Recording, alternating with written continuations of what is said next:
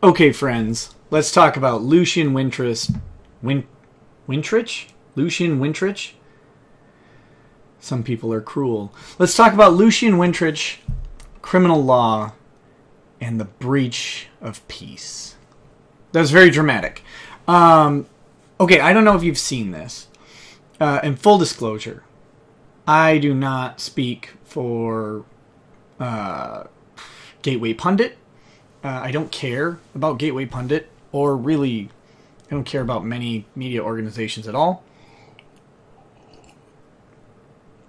I don't know Lucian Wintrich. Never heard of him. Don't care about him. Don't have any interest in his political positions. They're irrelevant. Not to me. Or they're irrelevant to me, not to other people. Obviously, as we'll get to. But just to say, I don't know these people. I have no vested interest in them. My bias towards them comes strictly as the cases I work as a defense attorney. So that's where I'm coming from with this.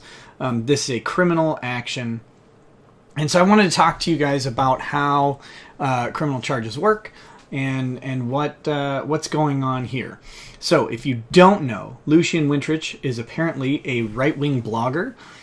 He's a correspondent for the Gateway Pundit. Specifically, he's the White House correspondent, so he has press credentials, gets to go to White House briefings. And he is also the Washington bureau chief of the Trump-boosting blog. Oh, that's Gateway Pundit that they're talking about. Good job, CNN. He went to University of Connecticut to deliver a speech titled "It's Okay to Be White," which is very not okay. As we all know, being white is a problem, and it's good that you remember that. But this guy decided it was necessary to remind people that it is okay to be white, or lie to them, as it were. I don't know. What is it not okay? And a bunch of people got really mad at him. And what happened next is the interesting part. So there are videos on this. I, being completely inept, have no idea how to put that video into my video yet. So I will at some point know this. But for now, you'll have to deal with my incompetence. So I'm not going to have it. Go look up any video. Just figure out how to spell Lucian Wintrich. If I could say his name right, it would help. Figure out how to say spell his name. Type it into YouTube, and you get all the videos of this altercation. So he's up speaking at the podium, and a female walks up and decides to take a stack of papers. Presumably, these papers are his speech notes or his written speech or something like that. She just walks up, snags them, turns around and walks away. Lucian takes issue with this, and he walks up, grabs her, sort of restrains her, and looks to grab the papers, and then the sort of a mini brawl breaks out. Lucian is arrested. I think the woman might have been arrested also, but I'm not really interested in her issue here.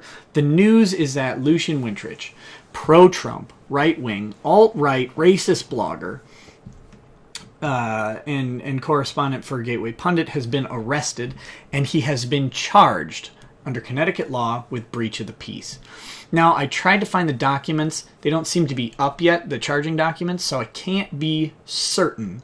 However, I am relatively certain that what they've charged him with is, let's see here, breach of the peace under section, this is the Connecticut General Statutes 53A-181.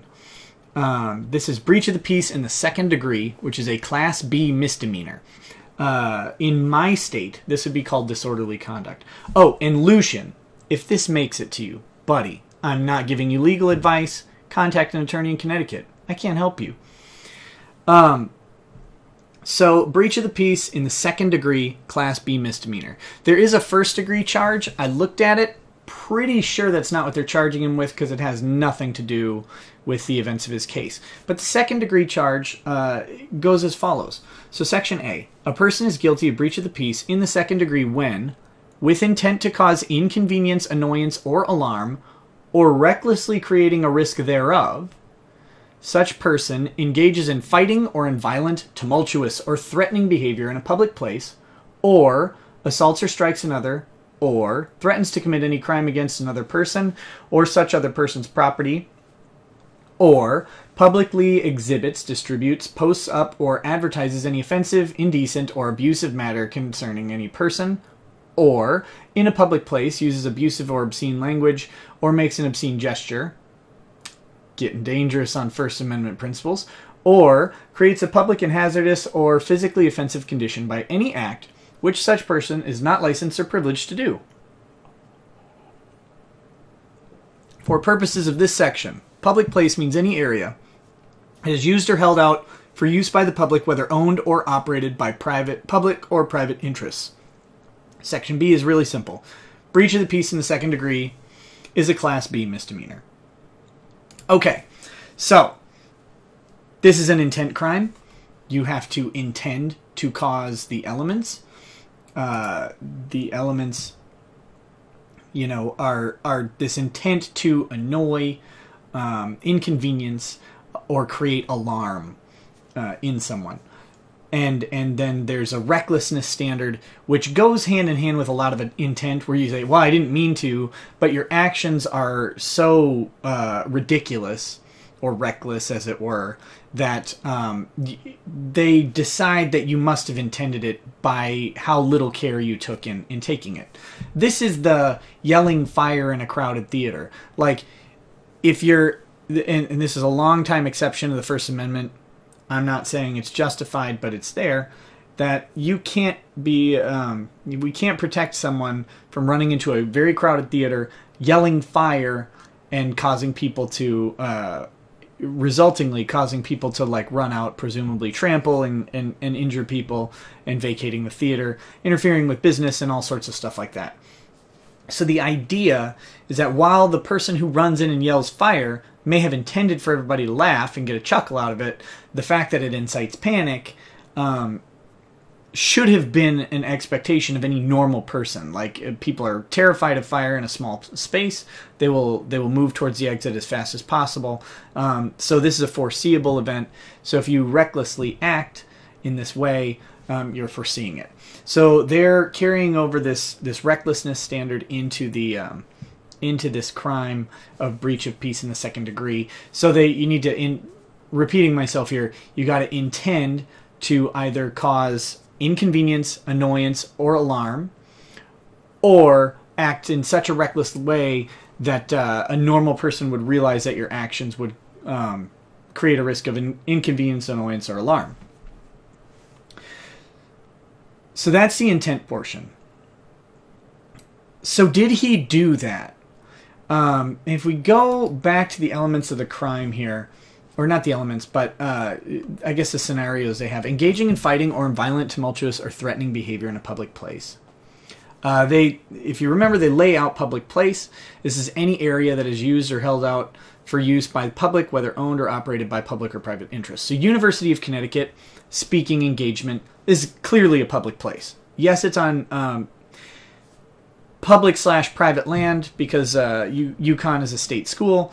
But typically this would be considered private land. UConn would have authority over it. However, it's a speech, it's a public event. People can either come for free or buy tickets, presumably, and no one is turned away. Like, you don't have an exclusive club, or even if you do, the exclusive club would be students, which is a sufficiently broad group to label this a public place for the sake of a crime. So that's not an issue. And again, not seeing the charging documents, I'm not sure which specific subsection they're going with, but either engages in fighting or in violent, tumultuous, or threatening behavior. He does grab her. He restrains her. I don't know. It's hard to tell from the video if any punches are thrown, but maybe he throws a punch or two. And assaults or strikes another would be, these two would run hand in hand to this, and this easily falls into the elements of breach of peace in the second degree. But that's not where legal analysis stops, and this is where attorneys come in and start saying, well, wait a minute. The very nature of doing these elements isn't the entire question. And so in Lucian's case, we have to look to see if he has a defense. He's on video doing this, so we're pretty sure that it's him grabbing, restraining, possibly striking this woman. Like, we're sure that it's him with about as much certainty as possible. There are multiple videos of the incident. It's all over. He's a public person, sort of. But anyway, people know who he is. So there's not really a question of did these facts occur. The question becomes whether these facts are justifiable. So the issue we have to look at in this case, it involves the theft, right? That's what's going on here. This is a theft of his property if these documents belong to him and are in his possession. So basically, he's standing at a podium delivering a speech. Presumably, the documents taken, and I could be wrong. These documents could be the property of the school or another speaker. I don't know that for certain. But the presumption, a safe presumption, that a speaker at a podium, the papers on there are probably his documents.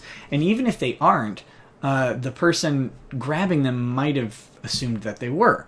But the safe presumption is that these are his documents. So this lady walks up, grabs the documents off the podium, doesn't appear to say anything or do anything other than turn around and walk away. That's a theft, right? You can't just take things.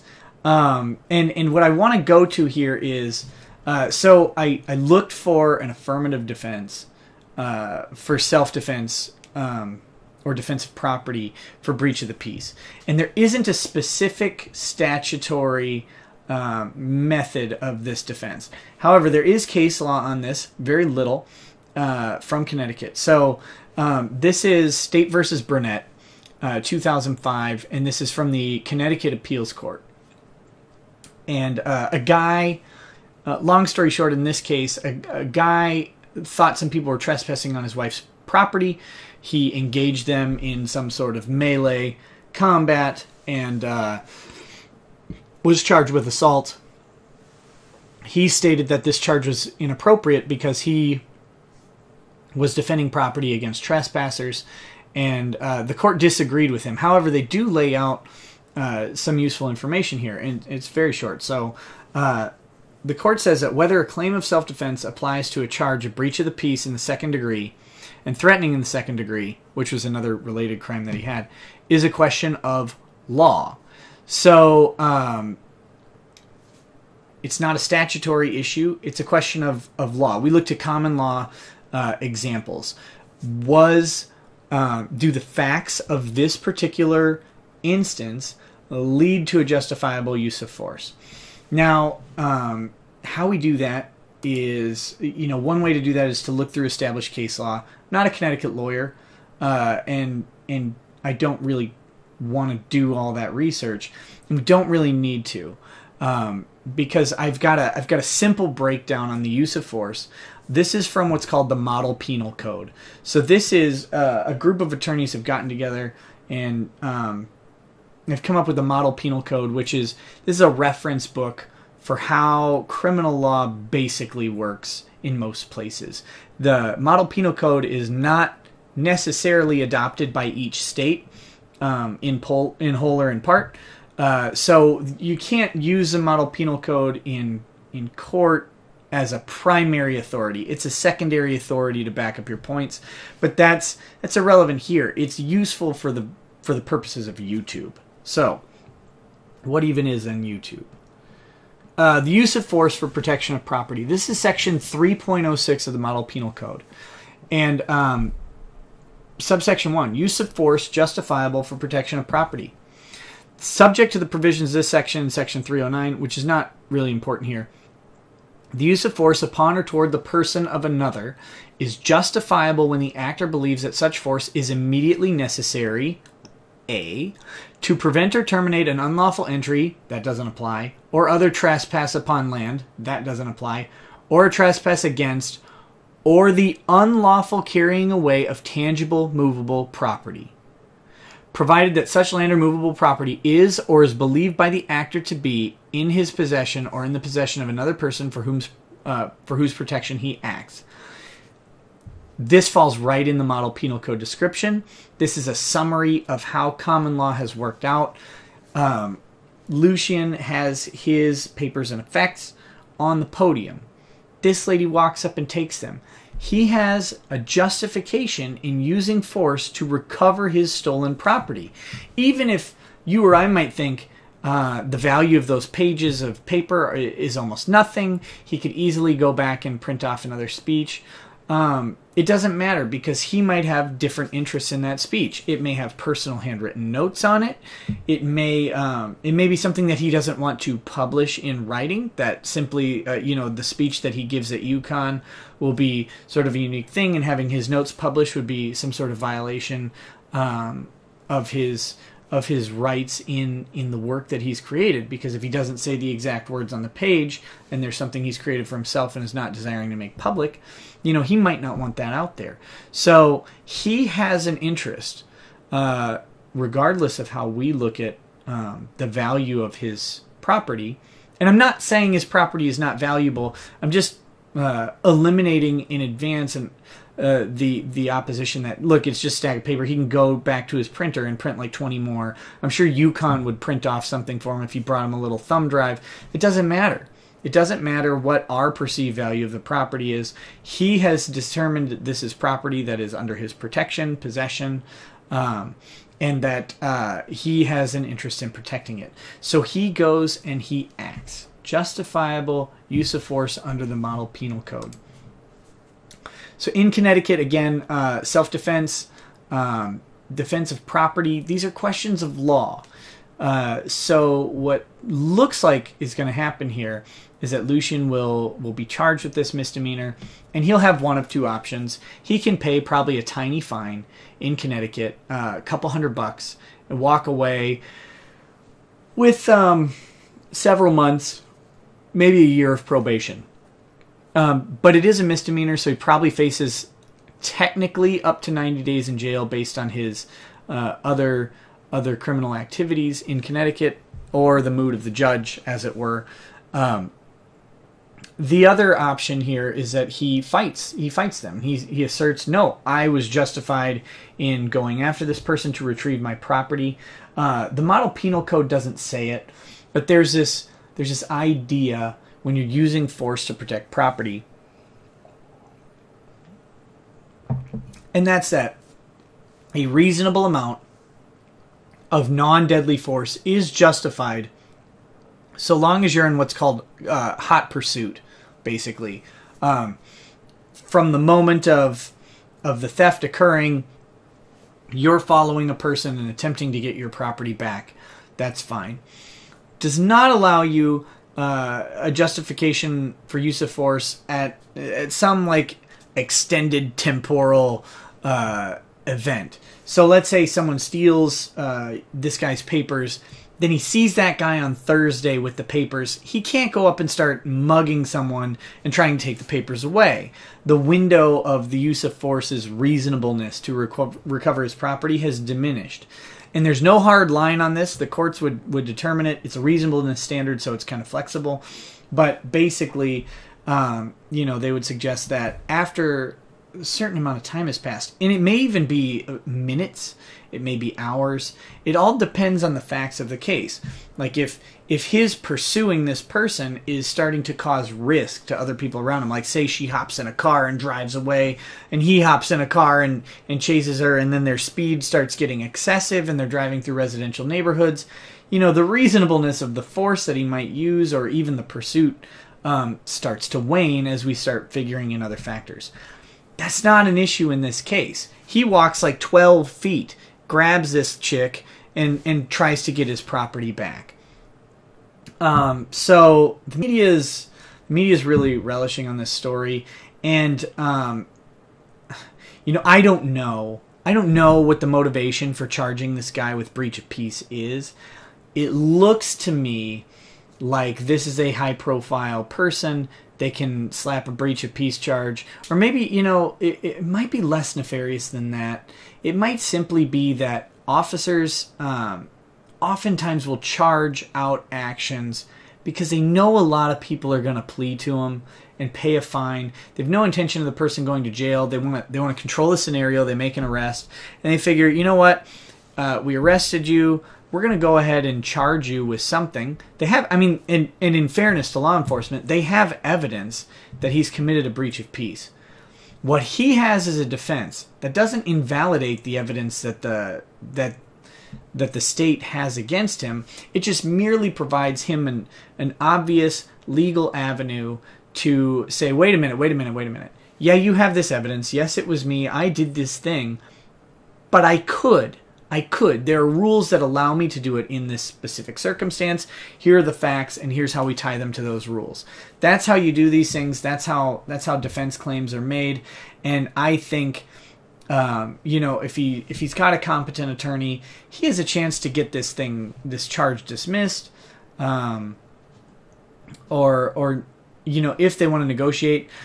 He's part of a major media organization, and a media organization that's in some ways some people would consider an underdog or not necessarily an independent journalist, but this is not CNN, right? This is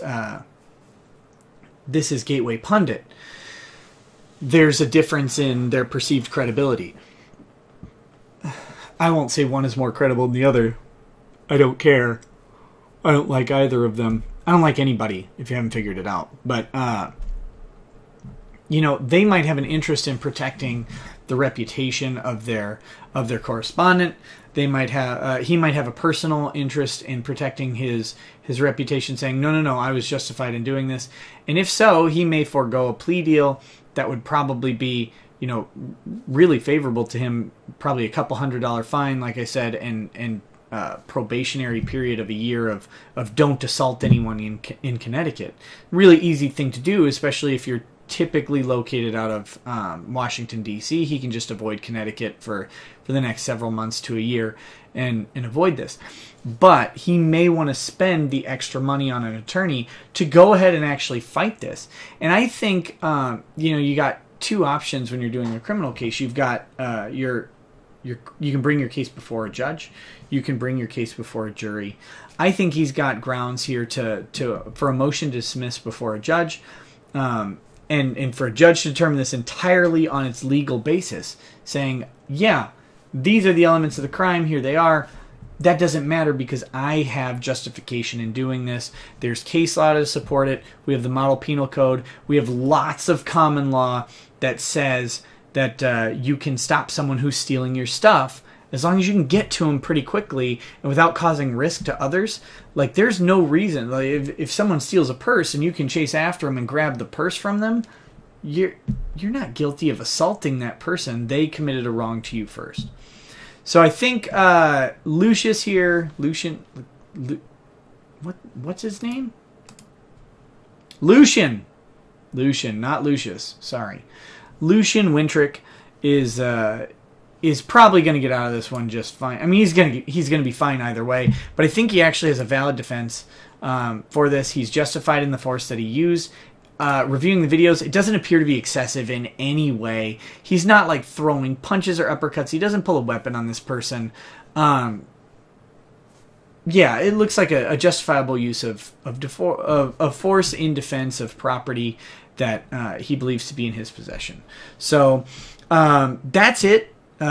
Shorter video today, and I know my short videos are like almost a freaking half hour because well, that's just who I am. Sorry.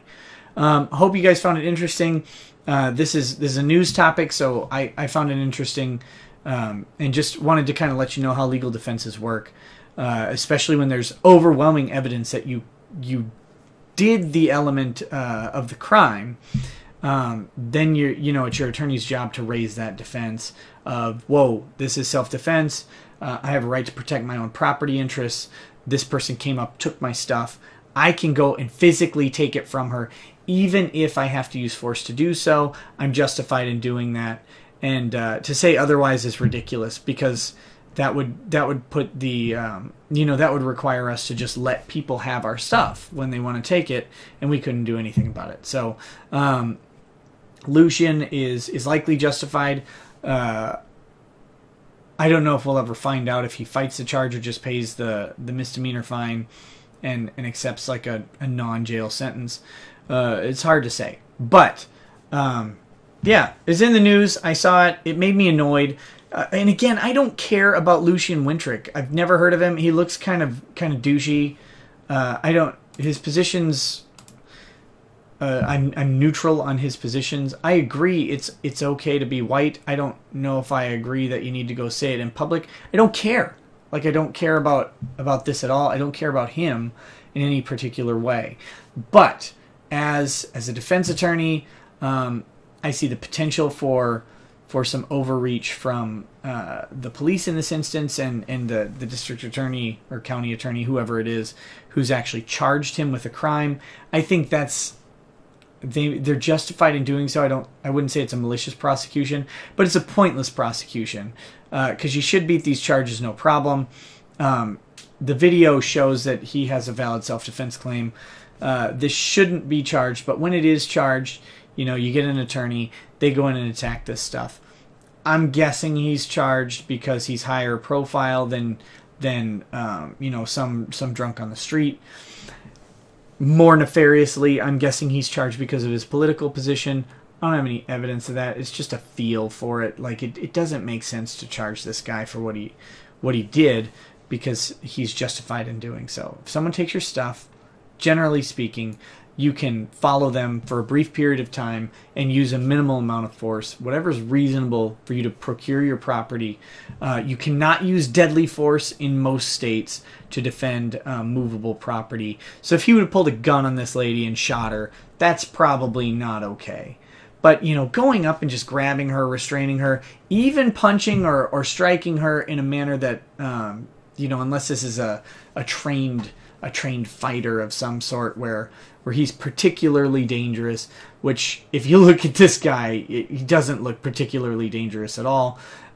Just simply grabbing and restraining someone, even hitting them, trying to get your property back is okay. That's not legal advice. I would always advise people to resolve conflict in the most peaceful way possible. That's not always practical. So when that happens, you contact an attorney in whatever state you're charged with, and they should have a field day with this. They should get to make some grandiose speech about improper prosecution stuff. Nothing will probably come of that, but they can at least make a point about it, and that's fun for us to do, right? To get up and be very indignant, have some righteous indignation on behalf of our clients, because as a defense attorney, the first thing you find out is people get charged with nonsense at an alarming rate.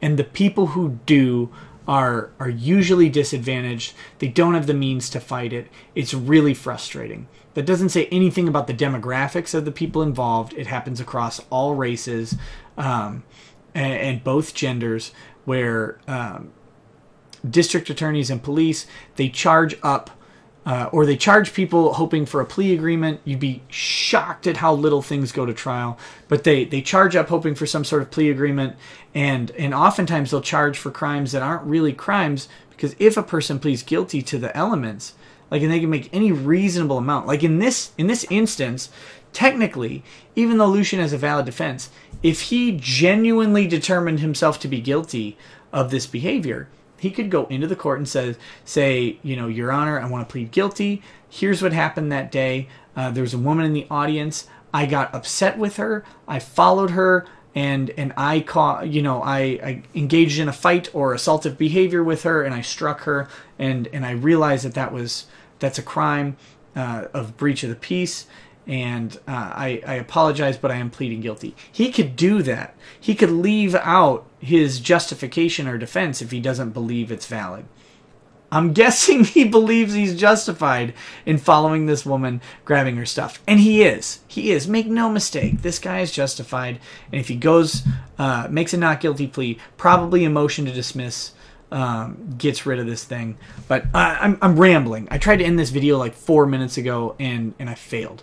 I apologize for failure. Thanks for watching, guys. Hope this was interesting to you.